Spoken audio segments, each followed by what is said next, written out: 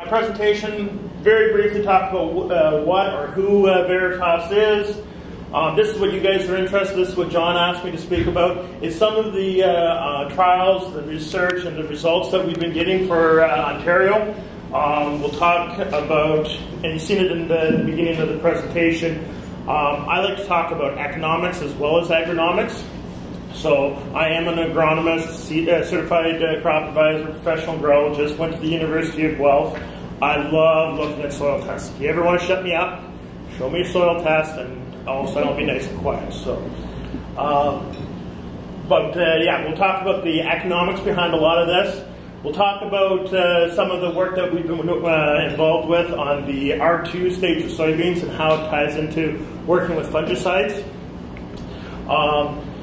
Talk about how collecting data. How many people have yield monitors on their combines that are collecting yield data for maps? All right. So not a huge piece. Maybe your equipment dealers are really promoting it. I'll show you some economic reasons why you may want to be thinking about doing that. How many people are collecting data with their plant monitors and diligently putting in the correct varieties every time? I will attempt to demonstrate the value behind that. We'll get heavily into variable rate planting. This is something we've been involved with at Veritas since 2010. So on corn, soybeans, and dry beans this past year. And I will share the results with it, the economics behind it. Let you see why. I'm kind of a wide individual, so try to stick by me, it's not going to work. This is a new concept that we've finally got perfected. We call it geospatial nutrient tracking. So I'll share with you. This is something that might add value to going down the path of using yield monitors to be able to tie that in as well. And then finally, I've got one miscellaneous trial that I'll throw in that is kind of interesting that John thought you guys might find interesting. So real quick, Veritas. For those of you who are not Latin majors or did not take it in high school, Veritas is Latin for truth. So if you think of the word verify, that is where Veritas comes from. It's on a lot of coat of arms if you're looking around, so you'll see the word Veritas. It refers to truth. We've been around for 5 years. We are owned by a traditional ag retailer that sells seed, fertilizer, chemicals. Back in 2009, they spun us off on our own and said, okay, you guys do the value-added stuff, go to it, don't ask us for money, just here's your seed money, go and try and make more money doing what you guys do best. So we now have 2 offices, Chatham. I live in Chatham. Our second office is in Park Hill, and that's actually where I grew up. I grew up in Park Hill, so I do a lot of traveling back and forth. We focus on the research, education. A big part of our business is now getting into business coaching, the agronomy, and precision ag, which are 2 of my areas that I enjoy. Key behind Veritas is how we think. We think differently because we are not selling inputs. We are not selling seed, chemicals, fertilizer. We don't care where you sell your grain to. What we are interested in is innovating unique solutions. We always want to try weird things to see how we can push the envelope further forward. That said, we work with a lot of large farmers. These guys want whatever we come up with to make it easy. And I'm sure you guys want your life to be easier. You do not need my help, and you do not need to pay me to make your life more difficult. You got lots of ways to make your own life difficult. You don't need to do this. So anything we do, we look for ways to make it easier for people. And then the key part for me, my father immigrated from Holland in 1974, so I have almost pretty close to purebred Dutch heritage, so every so often I'll go back to the old country and they retrain me that it's important to make sure that you're making money. So, first one, automatic row shutoffs. Anybody have this on their equipment? This is the stuff that your neighbors are really impressed with. Wow, that looks great. Anybody have this equipment? Okay. How many people who don't have it have heard of it and their equipment dealers are saying, you need a new planter because your neighbors are really going to be impressed if you can plant like this. So, Overlap. Things that increase the amount of overlap. Obviously, the big thing with overlap is you are spending more on seed, right? And that seed and or fertilizer isn't truly of value. So some of the things that are going to affect it is field shape, right? My father, farmer, I don't think he owns a square farm to his name. So he has a lot of overlap. Size of plant. Now he's fairly small. He runs a 15-foot wide white planter beam. So I definitely hear you on the white planters. But I also work with some large growers. I work with 90-foot white planters. A lot of overlap in those cases. My father has a very long planter, so he can't see all the way to the back, hence he has a little bit more overlap. Speed of planting, right? To plant faster, you're going to have more overlap. The risk of rain. I have seen on the research when I pull the numbers, and you can see where the tractor sped up. We can go back and check to see what time of day that was. It's almost always right after lunch when the noon weather report comes on that there's rain coming. All of a sudden you go up half to a mile per hour. You guys laugh because you know it's true. And planting progress for a state. How many people were planting corn on June 2nd last year at 5 miles an hour? It's hammer down, we got to get this in. And farmer patience. Some growers are just more patient than others. Here's the question. On corn, does 60,000 nubbins, so this is where the overlap happens, does it equal 30,000 cobs? There's the picture. We actually have test plots where we force the overlap. So we go back and forth. Neighbors think we're nuts when we're going back and forth across the rows, but we're actually setting it up so we can measure where we have 60,000 nubbins, and not just push the population, but actually so that they're crossing over just like you'd have in a headland. Does 60,000 nubbins equal 30,000 cobs? What do you guys think? If you look at that, would you see it's about the same? Here's the results going back all the way to 2011. Has different row spacings, some 20 inches, some 30 inches. The blue bar is the corn.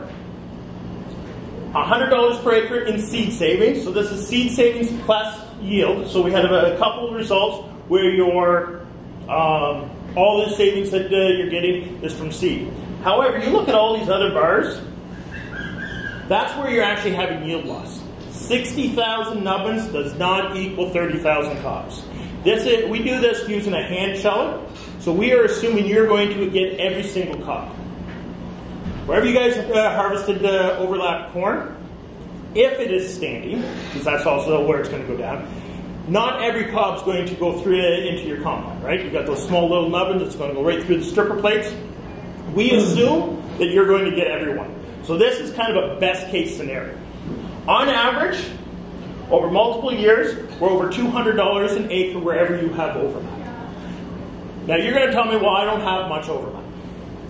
On a square field, long-term average, the data we've seen, when you combine all the different planters, you're looking at between 2 to 3% on a perfectly square field. You start getting to the fields like my dad's got, with a nice long planter or super wide planter, that number starts jumping. All of a sudden you're at 11, 12, 13% overlap. That's assuming that you don't mind harvesting the down corn where it's all overlapped in the fall, and maybe with a little bit of snow around too. Starting last year, we started to do this on soybeans. You think hand harvesting corn is a lot of work? Hand harvesting soybeans is a horrible job. Wouldn't recommend it to anyone, but it's about $100 an acre. So not as big, but it's definitely there. So, importance of R2 in soybeans. Does everyone know what I'm talking about R2 on soybeans?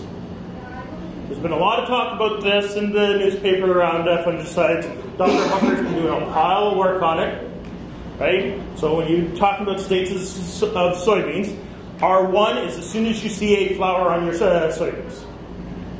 R2 is as soon as you have a flower in one of the top 2 nodes of your soybeans. So when fungicides first were being used on soybeans, we were talking about R3 spray. Now there's a lot of talk about going early. And I'm going to tell you the story behind why people are going early. Question for you guys. This is a little interactive. It gets a little quiet.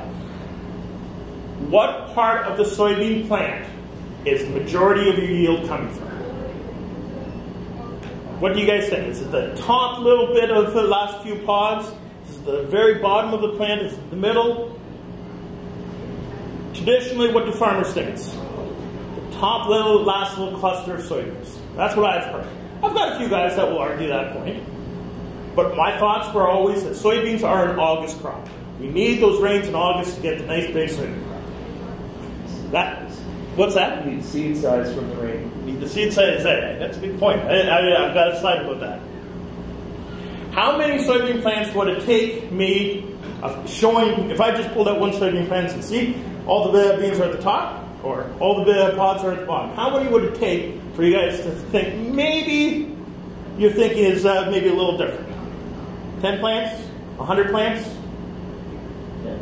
10? If you've seen 10 plants, you'd be like, all right, maybe that makes sense for that field, that variety. Maybe I have to change it up for depending on how many years. So, starting in 2010, my dad wanted to go back to Holland.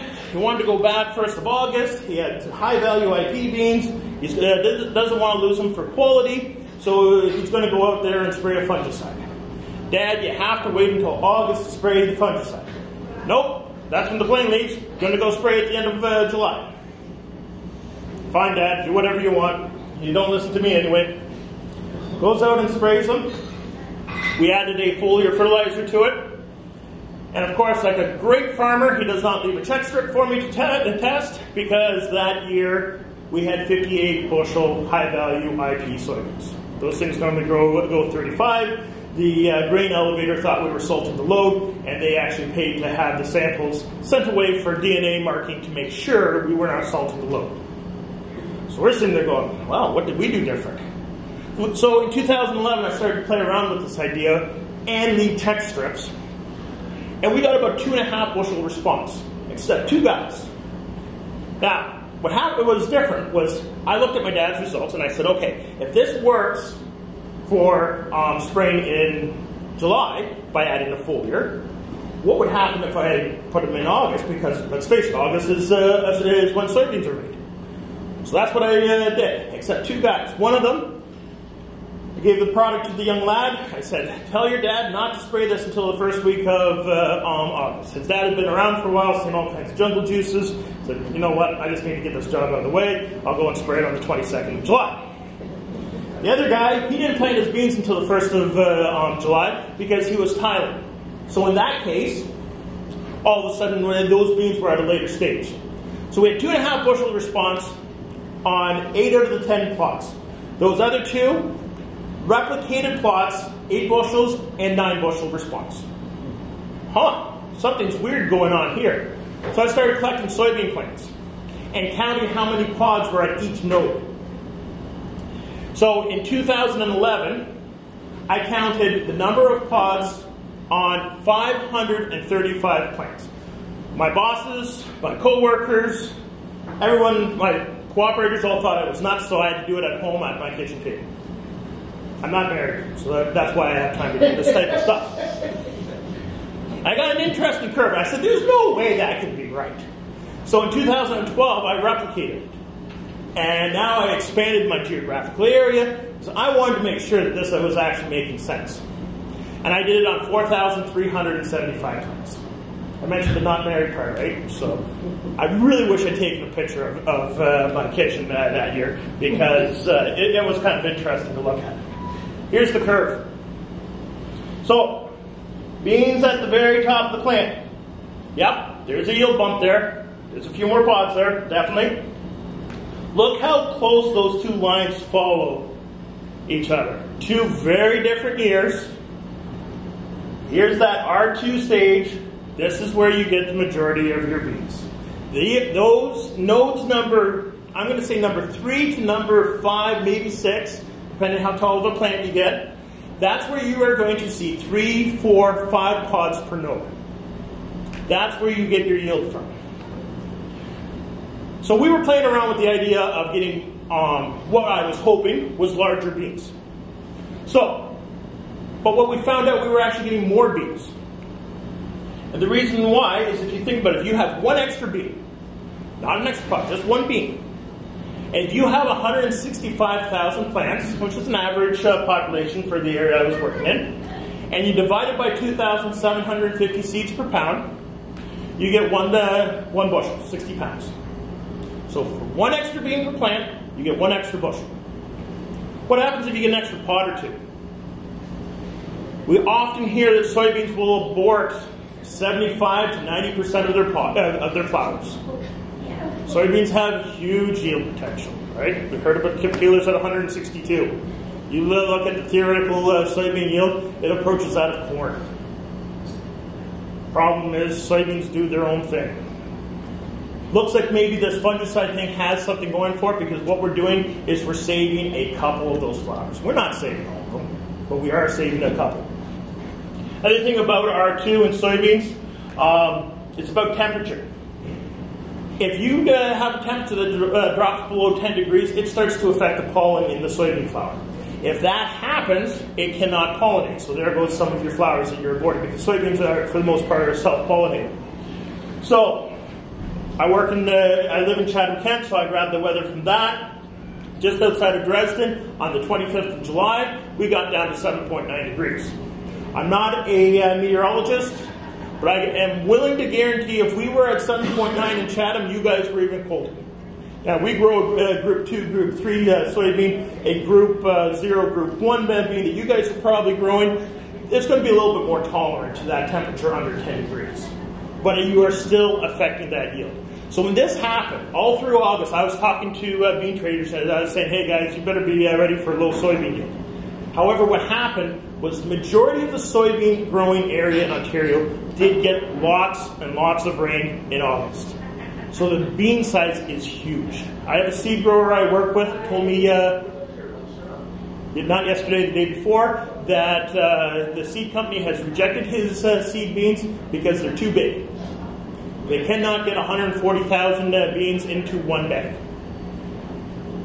So this year, beans are big.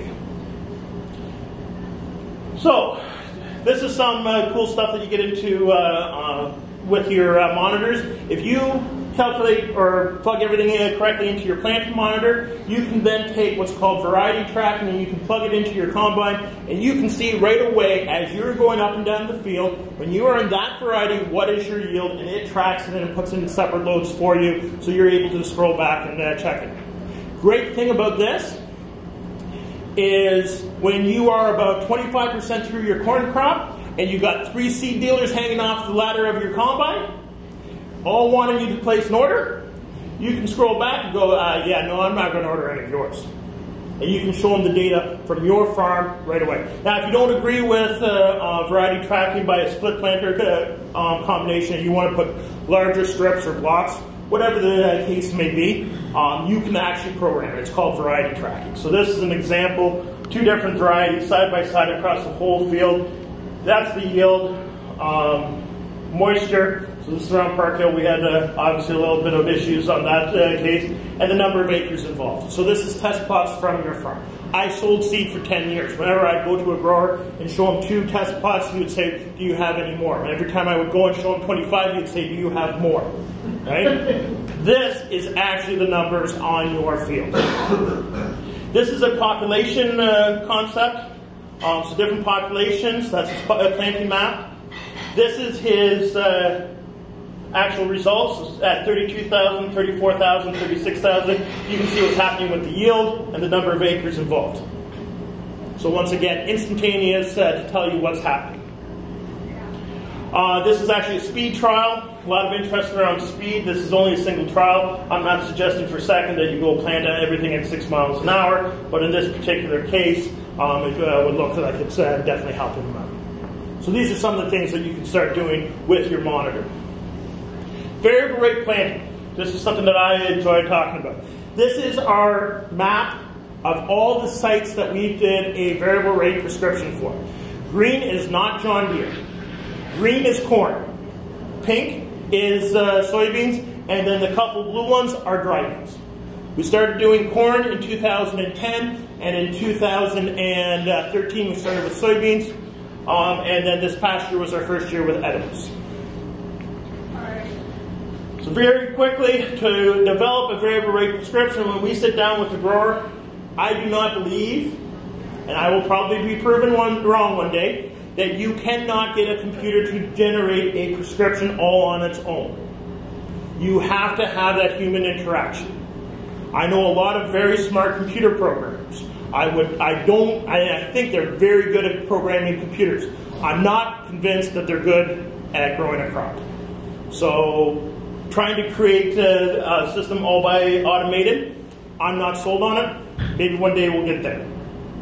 This is some of the stuff that we talk about with our growers when we're trying to develop the prescription, location, history, what variety, some varieties respond differently than others, what size of equipment, we'll explain why we do that, any relevant yield data. We do use satellite and aerial imagery that growers have or that we're able to access. We've got a fairly extensive library. However, I've got some growers that have drone imagery. That said, the most important layer is the layer of data between your ears.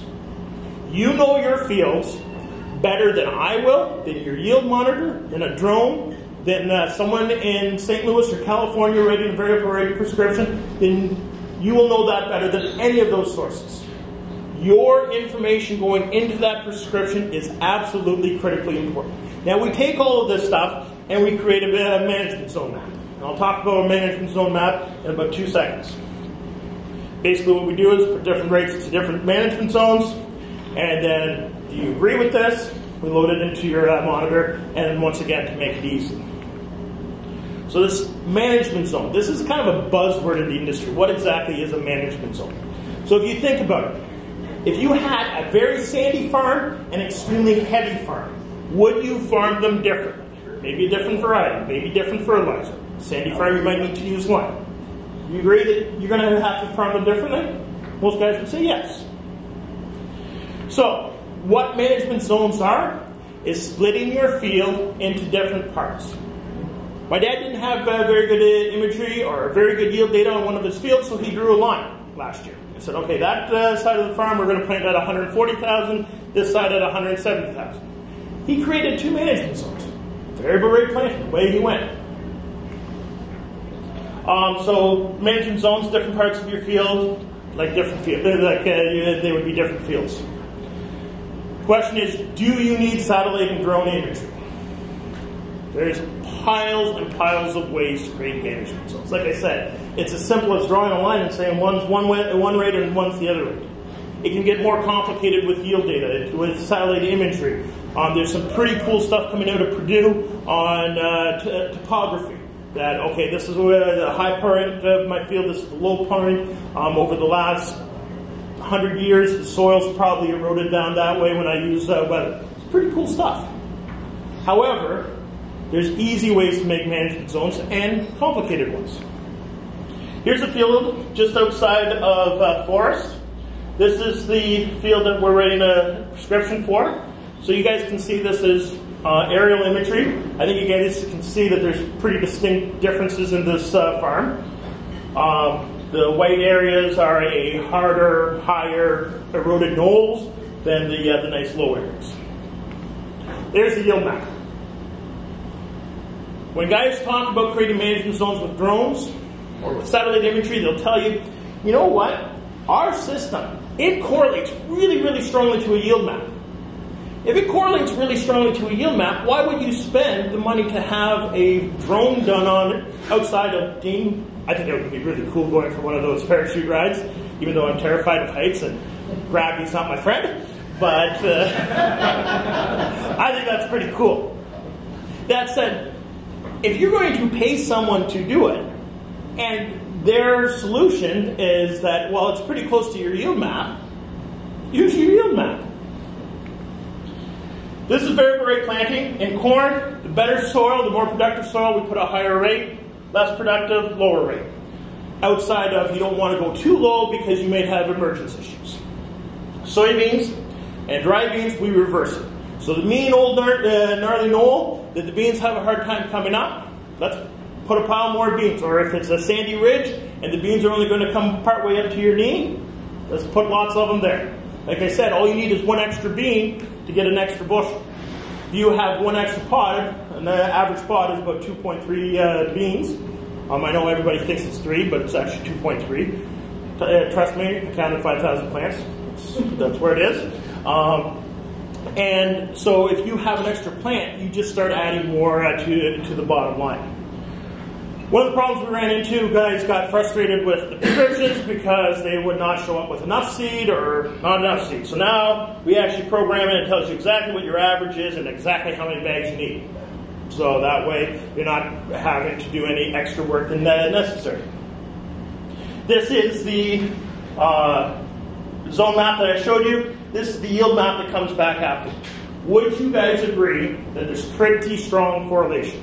That means this one kind of looks like that one. Okay? So, what we've proven is that your best yield is going to come from your best soil.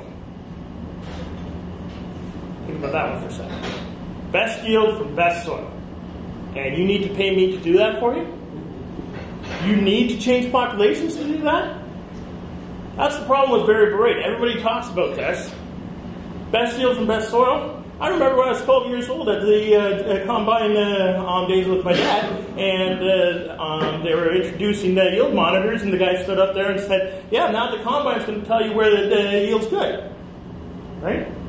All the guys in the audience looked at him and said, we already know where it yield's good. Why do we need your equipment? So, this is some of the stuff that we get off Twitter. Exact same thing. Population goes up because you're into better soil. Yield goes up until you get to a certain point. Once again, that's not proving that variable rate's actually making you more money. You have to come up with a way to measure it. So, how do you guys measure? You do test strips. Right? You turn the script on and off. This is what we started with in 2010. Right? Farmer turning it on and off. I'm riding along in the combine, yakking away like I always talk. He forgets to turn back on the prescription. We get an extra wide test plot. I call it an extra wide test plot. He calls it, well, we agreed to meet in the middle and call it noopsie. Okay, so remembering to turn it back on and off. So in 2011, we pre-programmed the strips. I asked him, okay, how wide's your planter? What size of planter or field are you going to start working on? I can calculate it over, pre-program a strip in there for him. So as he's planting, it automatically puts a check strip in there. Pretty cool. 2011, we had about $110, $115 net return by comparing that strip to the strip right beside it. Hey, this is amazing. This is great. Problem was in 2012, when we compared, for example, this strip to the one beside it, we were losing $70 per acre.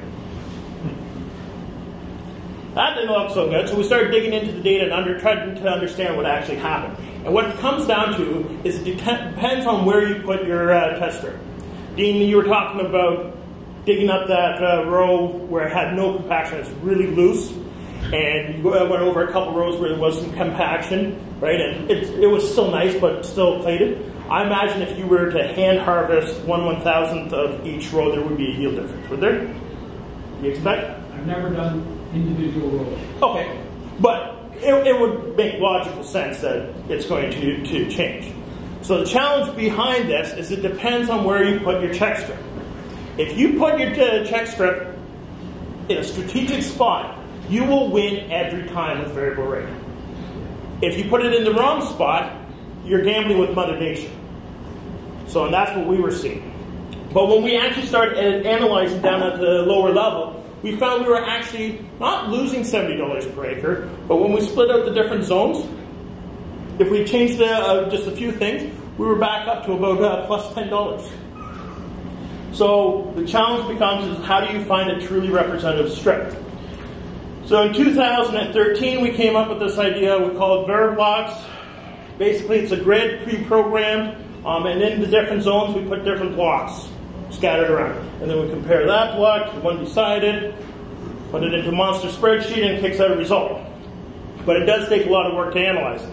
So my co-workers, my colleagues, told me that they had had enough of that and I had to come up with an easier way. So in 2014, we came up with this idea of a Varigrid. It looks exactly the same, because it basically is. All it is a little bit changing on the software side. On analyzing it makes it a lot easier. Now the blocks are pre-programmed like we always wanted. They're representative. You can put all kinds of them. It's not a case that you just have one block, because now we can actually have blocks going across multiple zones. We get lots of routes, right? So we can give you lots of plots. It's easy to analyze. We put them into every one of our scripts, so you go back to that map, every one of them had it. And we can include outlier rates, right? Instead of planting a full zone at 40,000 and a third of your field at 40,000 and a third of your field going flat and have a very grumpy farmer, now you can put one of these blocks in there at 40,000. Those blocks are 120 feet by 120 feet in most cases. We can modify them depending on the case, but 120 feet by 120 feet is a third of an acre. Once again, it basically kicks out a big table like this. We plug it into a spreadsheet. It gives us a net return on dollars per acre. We base the dollars per acre on what we call triple net. After the difference in seed, after the difference in yield, and after you pay your prescription, what is the amount of money left in your pocket? 2013 corn, there's the results. So we actually get two numbers. We get what did you actually get, and we also get, if you had gone up or down a little bit more on the seed rate, what could have you potentially gotten? So the blue is the actual, the red is the theoretical. So what you end up with is, even in these cases where you're losing money, when you start analyzing the data, you start finding other opportunities. So in 2013, like I said, we started this in 2010, we were triple net plus just shy of $17. In 2013, like I said, we started on soybeans. So at this point, we had 4 years practice on corn. This was our gamble on soybeans. We didn't really know what we were doing. Just, hey, let's give it a shot. Let's see what happens. Plus $18. We were already ahead of our corn. Just blind luck, we were thinking. Beans are worth it. 4.1 bushel increase. That's impressive. So 2014, these are the results that I've been using. Same thing. You got some negatives down there. After everything's done, we've actually gone up a little bit in yield because we can analyze a little bit better. And a little bit higher in dollars per acre, not much. I will tell you, it's rare, if not impossible, to get over $38,000 to pay. I'm sure a seed company somewhere will find a variety, and maybe there's some out on the market that can handle over $38,000 in certain field conditions. No doubt in my mind. They have a vested interest in selling you more seed. Right? They make more money on that. As of today, when you go into that, what ends up happening is the yield to response curves are not one of these nice, gentle curves. I'll tell you, it goes up to a certain point and then drops off. So you end up costing yourself significant yield in your best soil. This is the soybean results to date. We're at $27, our second year into it. We've got limited dry bean data. On average, dry beans are $50 per acre net return. Soybean, variable rate soybeans, variable rate dry beans, those ones have me intrigued. Variable rate corn, everybody's working on it. I personally think it would be when we get into multi-hybrid corn that we'll see a big bump. That said, someone's going to give me $15 per acre on my corn as a net return per acre, and I've got 500 acres of corn. I'll take their $7,500. I'm willing to go along with that deal, especially because the same equipment is used for my overlap, and so I'm going to be able to make some money there too. On soybeans, white mold has been a problem. You guys had some white mold up here, I understand. Had it everywhere, it seemed. That said, white mold, I would not necessarily change my plans based on 1 year of white mold. I went back and looked to see when the last time we had a really bad white mold was, and I think it was 1990. It's either 89 or 90. I'm not 100% positive. I remember the disaster in my dad's fields, because and that's why I think it was 90, because in 91 we went no-till on everything to try to keep the amount of white mold down. That said, we actually have a trial on a trial site near Forest. This is some of the meanest, nastiest clay that you can imagine. And the reason why was we had some of the nicest dirt at one point for our trials, and we bring the farmers out, they look at it and they go, ooh, that's nice dirt, that's kind of a cool trial. That ain't my dirt, won't work on my farm. So now we've got the meanest, nastiest clay that we can find. So when farmers look at it, they walk out and they go, ooh, you made it work on this. yeah, maybe I'll try this on my farm. So we planted our soybeans 15-inch rows with the unit planter. It's 3 replications. We used a very bushy type plant, variety that turned out to be absolutely polluted with white mold this year. Here's the yields: 165,000, 49.65, 185, 51.79, 205. 50, anyone seen a trend? It's going up. 225, still going up, but just barely. You're probably not paying for your seed. And then your variable rate, it's a little bit less. Variable rate did not win the coffee shop rules, which I understand is the rules of the high yield farm. Where I made my mistake was in the variable rate. I should have had a 250. Then we would have seen a variable rate do better. This is mean, nasty clay. I just did not push the populations high enough. Geospatial nutrient tracking. All right, these are OMAFRA industry accepted numbers for nutrient removals. No doubt about it, Dean, you were mentioning point 2. There's lots of phosphate and potash. It's just tied up in the soil. So, but this is what the researchers tell me the crop actually removes. So, if it removes 0.4 pounds of P2O5, which is phosphate, 200 pounds of, or 200 bushels is going to be 80 pounds, right? For easy math, let's pretend MAP is 50%, so that's 160 pounds of MAP.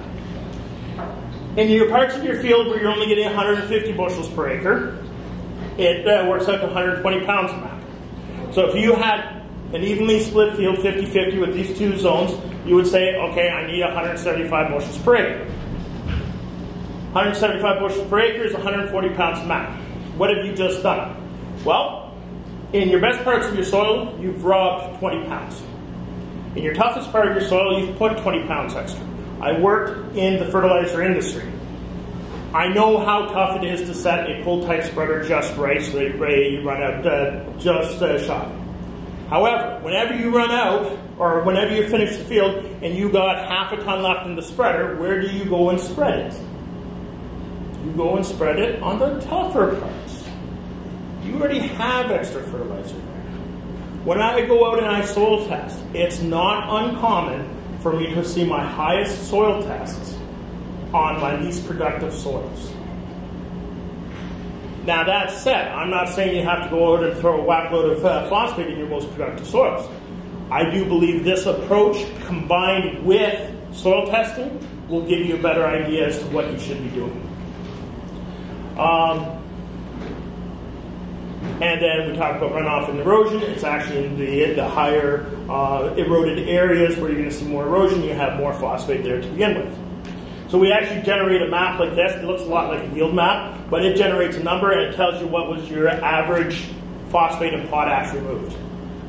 You don't have to go in and do variable rate application, but what we're able to do is now layer. This is actually a 2-year map. We can layer it every, say, 5 years, and we can look at it and go, you know what, yeah, we need to soil test here, probably should soil test here, maybe a couple up here, over this corner, and we can see where our levels are. And now you can go in and customize your fertilizer requirements. Miscellaneous trials. Okay, actually I had 2 miscellaneous trials. I forgot about this one. Headland compaction. There is significant yield loss on headlands. I've seen this all with my dad's corn planter. So I had this great idea where I would test how much head loss was happening from headlands, and then I was going to charge my father to write a file to his monitor, so that way it would turn off the corn planter when he got to the end of the field, and he could plant his headlands last. Right? I thought this was pretty ingenious. So when we planted the headlands first, we lost 18 bushels per acre when it once again hand harvested. So what we did was before we planted our plot, we went back and forth across on an angle with a nice heavy planter, a nice compacted area. Planted right into it. And then after we were finished planting our plot, we took another chunk of the plot and we drove back and forth again, just like if you were planting into a headland or a headland that you had been turning around all day. So this was going to make Veritas huge money. So when we planted the headlands last, Don't do that. Not all of our ideas work. Some of them work, some of them we need to refine just a touch. We did the same thing on soybeans. Soybeans, I call it a bushel, and I wouldn't get too excited about this just yet. But it's something pretty cool. I actually got this idea from a farmer to try this out, so some pretty interesting stuff. Final one is closing wheel trials. You guys see these things marketed, these Curventine spike closing wheels, stuff like that. So we did this trial with a grower, and he is a poultry farmer. He's very, very conscientious about his soil structure. Lots of cover crops, strip tilling. Okay, strip tilling, not strip cropping. So very, very conscientious around his field. The thinking has always been with these is that you get a slightly better emergence. There was no difference in emergence. There's exactly the same number of cobs on each side. Okay? So we thought, because when he brought this idea to me that he wasn't wanting to try this out on this planter, I told him, I said, George, it doesn't make any sense. George's must just be a little wired differently. That name must do something to them. But we tested it out. I didn't think anything was going to happen. Something did happen. First time we did it, we seen a big, about a 10 bushel yield increase. So I went back out there, exact same thing, tried it again, another 10 bushels. Went out there, tried a couple other spots, not as good, but every time, wherever the Curventine closing wheel was, and it wasn't two of them, it was just a single one on one side, and we matched it up with where there was no compaction from the tractor, so it was the 2 middle rows. I can't explain it, but there is something going on here with those Curventine wheels that just seem to make things a little bit more easier for the roots to get going. Right? I'd love to talk to Dean about it, and maybe he's got some insight that maybe it's just that little bit of compaction that's limiting root growth and phosphate. I'm not sure. I thought it was a pretty cool experiment. So that's basically all I've got. You're welcome to contact me at any point, email, Twitter, give me a call if you got questions. I'll be here to answer any other questions for a little bit. Or if you guys have questions now you want to fire up.